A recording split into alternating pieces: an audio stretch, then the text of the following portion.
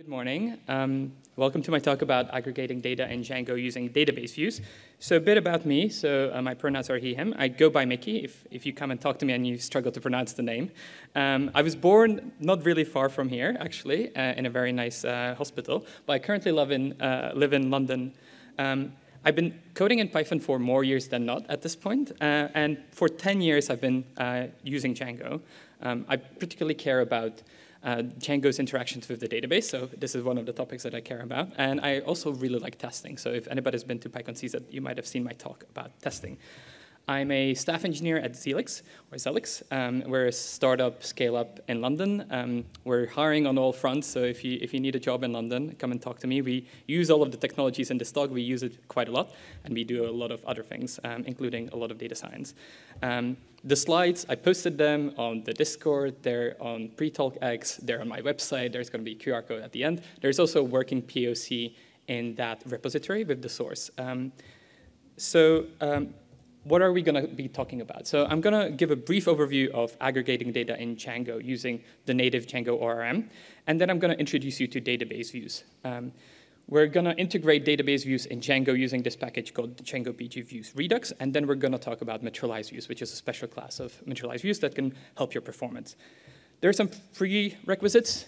You're probably not going to enjoy this talk very much if you don't know some Django and some SQL, but I will try to go through everything in quite a lot of detail. Miro is laughing because he probably doesn't use either of them very much. So what do I mean by aggregating data in Django, right? So aggregation for me is combining multiple pieces of information into a single result. And any sort of statistics or reporting usually involves aggregation. You have a lot of data. You need to present it to the user in a readable form. You need to somehow combine all of the information into some readable output. And if you've used Django ORM, one of the things that you've definitely used is this method called count. This query set method called count counts the number of objects in that query set. And that's a very basic aggregation, right? So before we start into going see examples of this count method and other aggregation methods, let's define a model that we're going to be using throughout.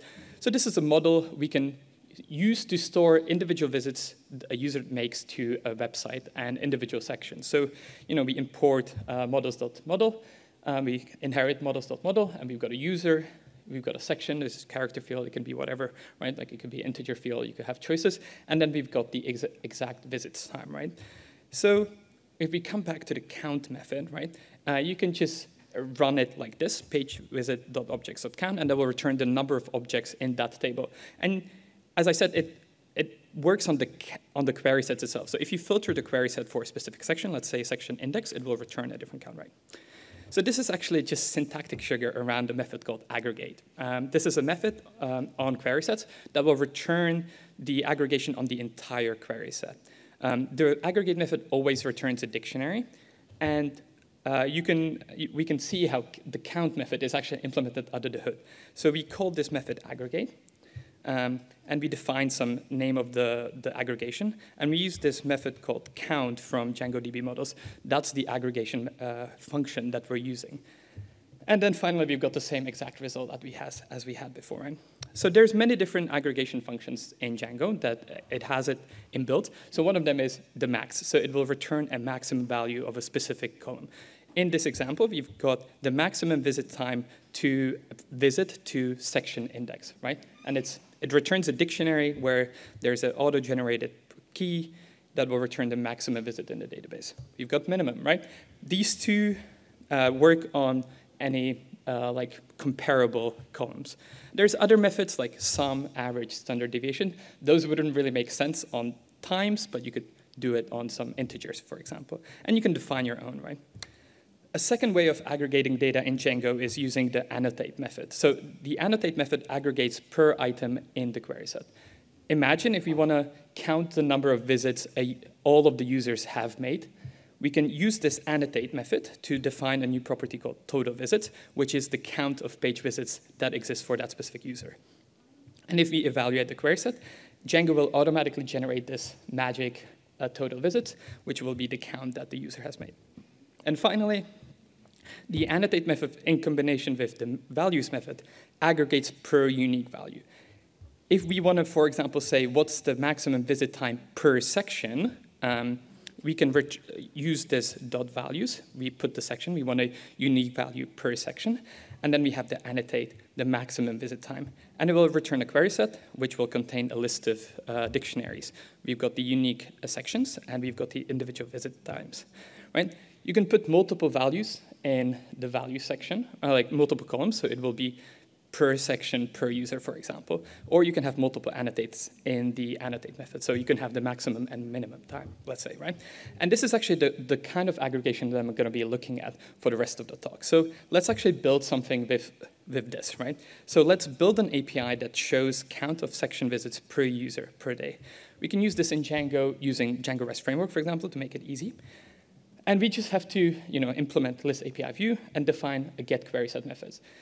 We want to get the visits per day, so we actually have to first extract the date from the date time. And then we want it per user, per section, per visit date, so we've got multiple values in the values. And then annotate is just the number, like the count, the objects per unique values. And for the good measure, we can just order it. We obviously need to define a serializer. So in the serializer, we have to actually explicitly say what all of the columns are. So we've obviously got the user section visit data again, integer character field, date field, and then we've got the count, which is an integer field, right? And if we run it, we'll get a response like this in the JSON, right? If I take us under the hood, this is the SQL query that it's going to run in the database. So first, we've got what we're selecting, the individual columns in the select. So we've got the three unique values, like per user, per section, per visit date. We can see that Django translates it to user ID instead of just user. And we've got the count. The count is fortunately very similarly named in Django and SQL, so it makes it pretty easy to read. And then we're selecting it from this specific table. And we've got the group by. The group by is what makes it unique in the result. So we've got it per user, per section. Django does a clever little thing here that it refers to a previous column. So it refers to column 3, which is the visit date, and then we've got the order, right?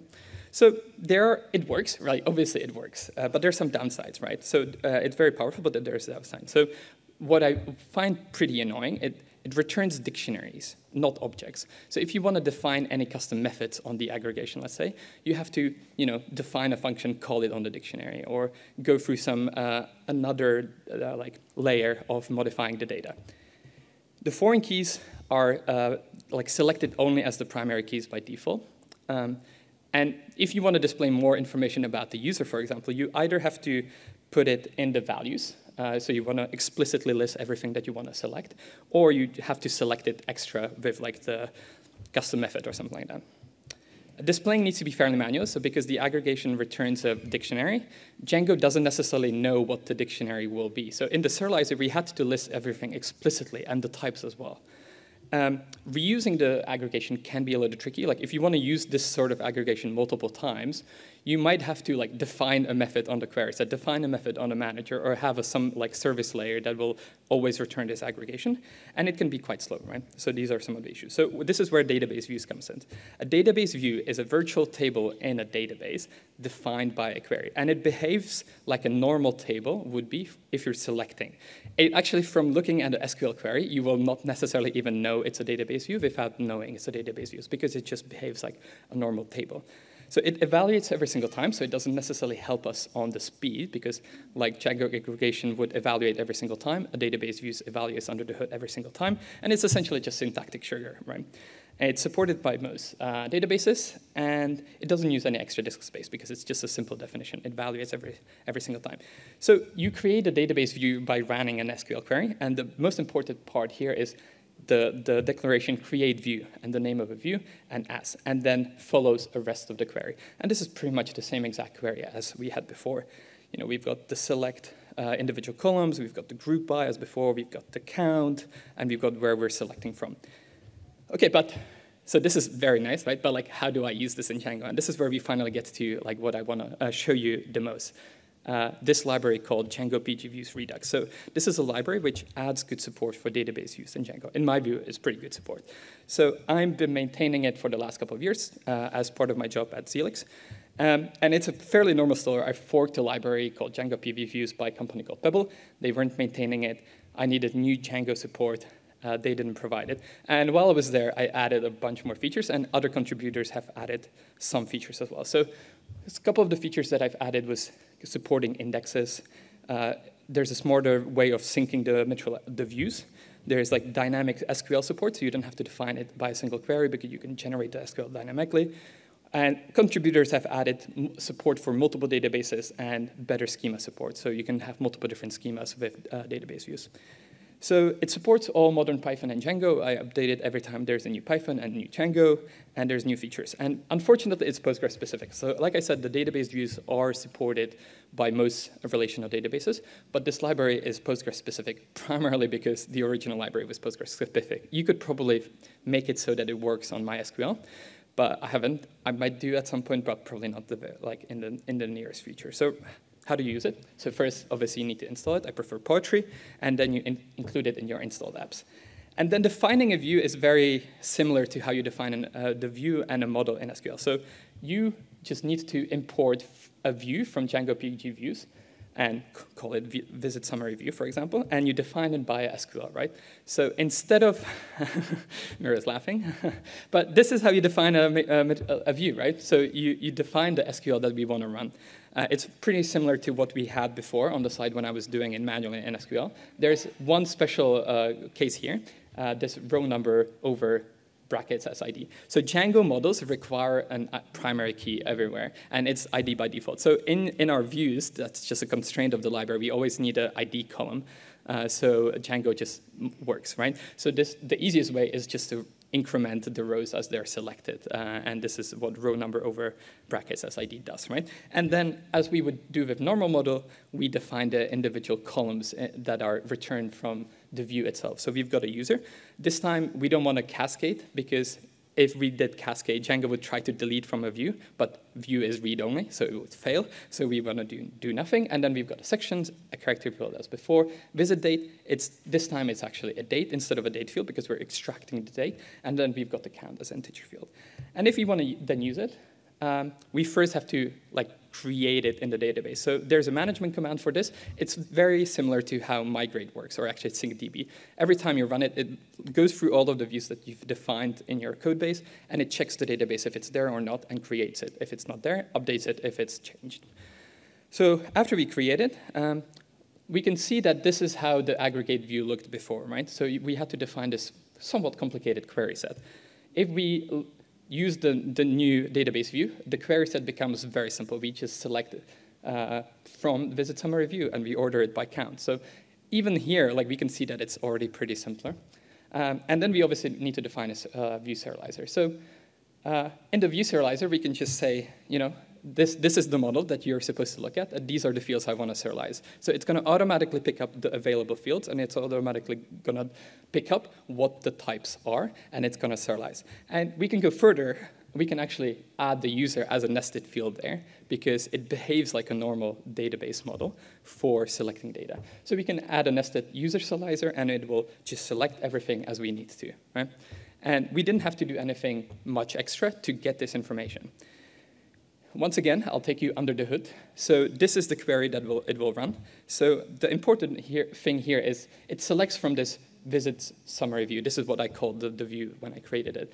And from looking at this, you wouldn't actually know it's a database view. It behaves like a normal table, and so on. So we've got the columns that we defined. We've got the ID there, as we defined it. We've got related user field, and it just works, right? So how does this fix the downsides that I've listed? So this time, it's not returned as dictionaries. It's returns as objects. It's the instances of the view class. So we can define any custom methods on that view model, and they're just going to work. We can also define a custom query set. We can also define a custom manager for the view itself. Foreign keys no longer are just primary key. We can lazy load related objects, as we would do with normal Django models. We can use select related, prefetch related, all of this stuff. The displaying is no longer manual, because Django and other libraries will automatically discover what the fields are in the model itself and detect their types so that they can just use them. And reusing is no longer cumbersome, because you just have this model that you can use everywhere you want it. The one thing that it doesn't fix, it doesn't make it faster, because under the hood, views evaluate every single time right? So it's not going to make it faster. The slight caveat is if you need to select extra fields, like the user details, you don't have to put it in the group by, which is what makes it unique. So that might be a little bit faster, but I presume Postgres is pretty smart and doesn't actually need to. But it doesn't, in general, make it faster. So there's some other features. So you can define an admin view for it, like because it just behaves like a normal model. You might want to make sure that a user doesn't try to create in the view, because it's just going to die a horrible death. It doesn't support any writes because it's a read-only view. And there's like anything else that uses the fields from the models you can use. So there's, for example, a library called Django filters, which makes it really easy to filter your views in REST framework, for example, which automatically discovers types of filters based on the field. It's a field type, right? So we can just define, this is the model, these are the sections, these are the fields I want to filter on. Once again, we're going to look under the hood. So this is actually how it looks under the hood. So it actually just wraps the query and selects from it. So under the hood, it's actually still evaluating every single time. Like, this is very important, right? It's not going to make it any faster, even though it looks pretty. And if the underlying query is slow, your usage of it will be still slow, right? And therefore, the materialized views comes in. Materialized view is a specific type of database views that when you create it, it actually evaluates the entire query and writes the results to disk. And when you're then querying that materialized view, instead of it evaluating every single time, it will read from the stored disk values, right? There's a caveat to that. Obviously, if your underlying data changes, the materialized view becomes stale, and you need to then refresh it. So it can be a trade-off, right? And we're going to talk about the trade-offs in a bit. So you need to refresh the data to recalculate the results, right? Because it's on disk, you can then also add indexes, right? Because it's on disk, you can use indexes to speed up lookup from the materialized view itself. And obviously, the indexes then also need to look up every time you refresh or create a view. And, it does use extra database space because it writes the entire result to disk. And this can be quite a lot of, depending on your aggregation, this can be quite a lot of data that gets written to your disk extra.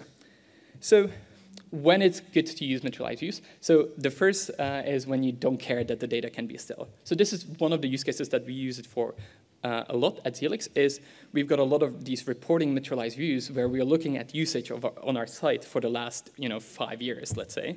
And because we don't necessarily care about today, we just refresh it once a day, or actually when a user wants to look at it, but at maximum once a day. And it will refresh the aggregation, and you can look at all of the usage over the last 5 years without it querying the underlying data over and over and over again. So if you don't care that your data can be a little bit stale, this is a great use case for materialized views, because it will just refresh when you need it to, and it will have most of the data eventually there, right? Another one is when you have batch processes updating your data. So this is the second use case we use it for a lot. At Helix, we import customer data once a day from our customer systems. So after we run the batch process, we refresh some materialized views with statistics, and it's valid until we do another batch process for importing the data. That means, it's valid for most of the time, and it speeds up a lot of the analysis and different statistics that we provide to our customers, because it updates once a day. You can just refresh it once a day. So when it's not good to use them. So if you need to refresh often, it's kind of the opposite, right? If you need your view to be up to date all of the time, or you need to refresh very often, it's going to be really bad, because depending on what the aggregation does, it can take quite a long time to actually create or refresh the materialized view. And it needs to, to drive home the point, it needs to read all of the source data. It needs to run all of the calculations on it, and needs to write. So it's going to hit the disk really hard on read and on write, and it's going to hit the CPU pretty hard. So if you need to refresh often, it's going to take up a lot of your resources in your database.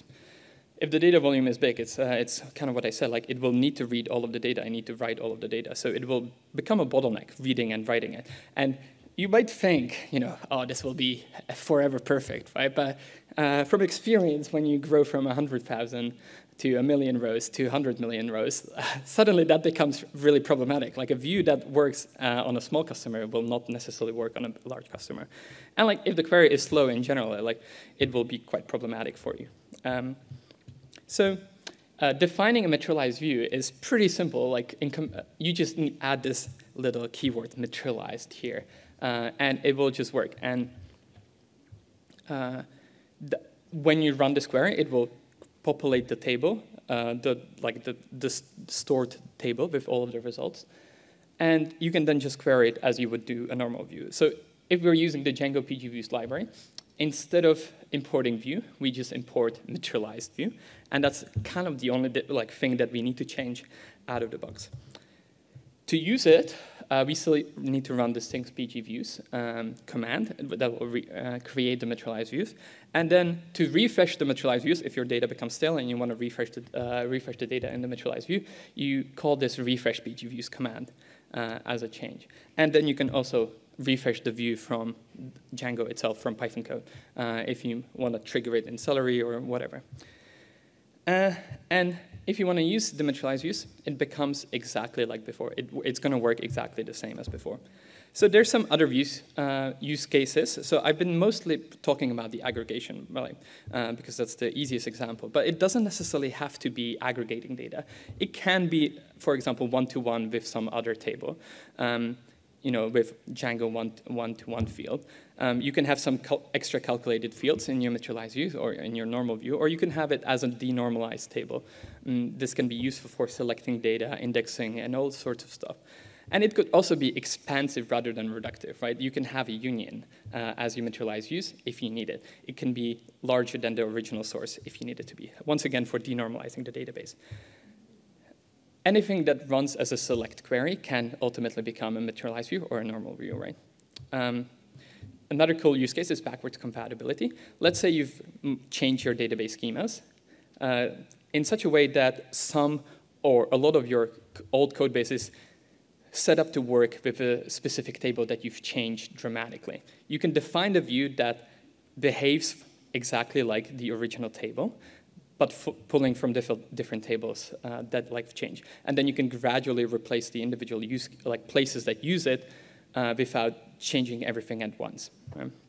And you can use it to store expensive calculated fields.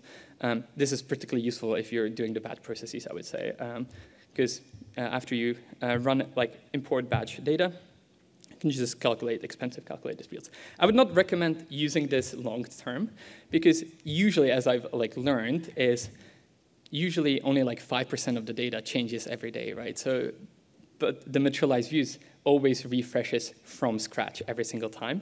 There's some fancy Postgres libraries for updating just what needs to be updated. I haven't played around with them, and the library doesn't support them. But if you're using the normal Postgres materialized views, it will recalculate everything from scratch. So if your data grows, I would definitely not recommend using it long term. But as a quick hack, if you're in a startup and you just need it to get it to working, and you can care about optimizing it later, this is something you can do quite well. So just to summarize what we've learned, so you can use database views to make it easier to develop your apps. They have pros and cons, as everything in life. And if you want to use database views in Postgres, in Django, you can check out this library, django-pgviews-redux. If you need an extra feature, there's a bunch of features that I haven't mentioned, and you can talk to me after if you have more ideas. And in general, if you just want to chat about database views. And that's it. Thank you very much. And this is the slides.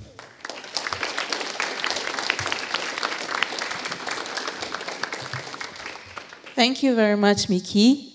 So we have 5 minutes for a few questions. If anyone has a question, yeah. Hello. So just a disclaimer, last time I used Django or SQL directly was 10 years ago. Yeah. And I was actually writing models in Django that used SQL views instead of tables. Yeah. And you said that a view is like a table. Yes. And it is. It worked. Yeah. All I had to do was never try to write anything. Yes. So my question basically is why do we need a library to do this if we can just pretend it's a table? So I think what the library specifically does, it makes it very easy to manage the views themselves. So you can use database views without the library. It's just going to be a little bit more cumbersome to actually define them. So you will have to run your own SQL query to create a database view. And then you will have to define the model and just say it's not managed and point it to the name, right? That will work. But that works for normal views, I would say, definitely quite well. But you will have to manage the SQL queries yourselves, which might become really annoying if you have like 15 and you need to change them. So there's the sync-pgviews command just does it for you, and it like handles the updates correctly. So you don't have to manage it yourself, essentially. What I think the real benefit of the library is actually the materialized views, where you need some extra stuff to refresh your materialized views. So like you can also do the same approach, just define it manually in SQL and just point your table to it with managed false. But if you then need to like refresh them in a specific order, let's say, and some other features, you might have to do quite a lot of custom coding where like this library just kind of does it for you. Yeah. Thanks. Over there. Hi, I have a very naive question. Sure. So when you presented your view and materialized view parent classes, basically the view selection is raw text in the SQL attribute. Yes. I was wondering if it's possible, or if it would be possible to basically have like, imagine a migration system or plug in the migration system from Django to have a compilation of using when you use the ORM to define your aggregation, right? So the earlier example. So you just to, if I understand, like you basically want to use a query set to define a view, right? Or like. Yeah, exactly. Like you just write ORM code, and then you have a migration step that precompiles that to the equivalent SQL statement. So there is like a couple of people submitted tickets about it, and we've actually experimented with it at my company. It works in certain scenarios. It's not always very easy to get to the raw SQL from a database, like from a query set. It is sort of possible. This is something I would really like to add, where you just define, instead of defining SQL and a string, right? You just say query set equals, and you have a query set that's querying some other data. There's ways around it. So one of the features that I've added to the library is actually you can, instead of an SQL property, you have a static method called getSQL, where you can run whatever, and like as long as it returns a valid SQL, it works, right? But I would like to build in more like explicit support for this sort of behavior, where you just define a query set and it will work based on that. It's one of the things I will look at soonish with the library. Great, thanks.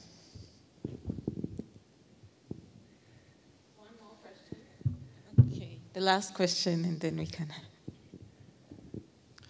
Hi. I have a question about the materialized views. Yeah, sure. How the refreshing the data is actually done under the hood? Is there some SQL query that triggers? Yeah. So when I showed the management command refresh pgviews, or the method .refresh on the materialized views, under the hood it actually calls another SQL query to the database, which is refresh view and name of view, and that's pretty much it. So it's a SQL command that you can run if you want to do it manually, or the library calls it for you if you want to do that. Thank you. Cool. There's one really final question over there. A really nice, simple one to finish off. In your Django management command, I think I saw that you had like a command with a subcommand. How did you get that to work?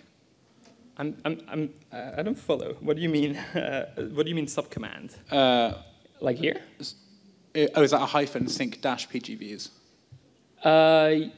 Yeah. So this is just a normal management command. So the Python manage py, and this is the name of the command, and these are two different management commands. These are just logs that it printed. Yep. Perfect. Thank you very much. Okay. Thank you very much, and enjoy your talks, the rest of your EuroPython conference, and maybe see you at the socials. Sure. Bye. Thank you. Thank you.